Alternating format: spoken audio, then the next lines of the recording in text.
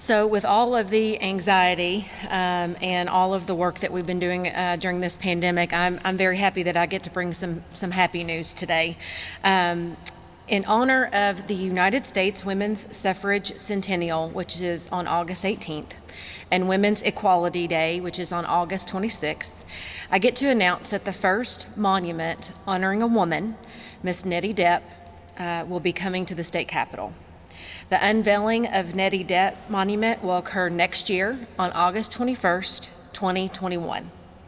This project began in 2014, nearly a year before the Kentucky Commission on Human Rights asked state and local governments in Kentucky to erect statues of women.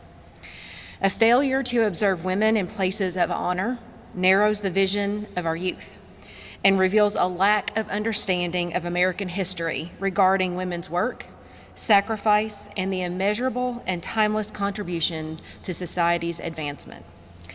Nettie Depp was a pioneer in education in Kentucky. As a teacher, a principal, and elected school superintendent in 1913, 7 years before women earned full voting rights in Kentucky.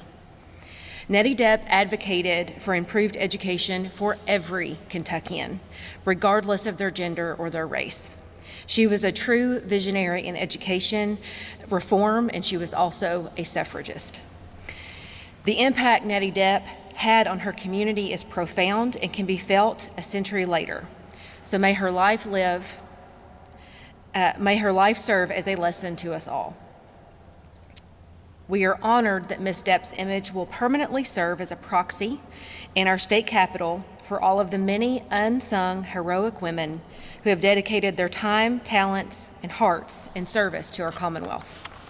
I hope that by having the statue of Nettie Depp displayed in the Capitol, we can inspire the next generation of Kentuckians, promote gender equality, and highlight the importance of education and careers in education for the thousands of student visitors we welcome to Frankfort every year. I want the youngest Kentuckians to hear me today.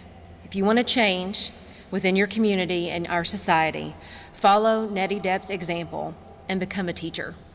Our future is in Kentucky's classroom, and Nettie Depp understood that, and she made it her life's work, and for that, it is an honor to honor her work. Thank you.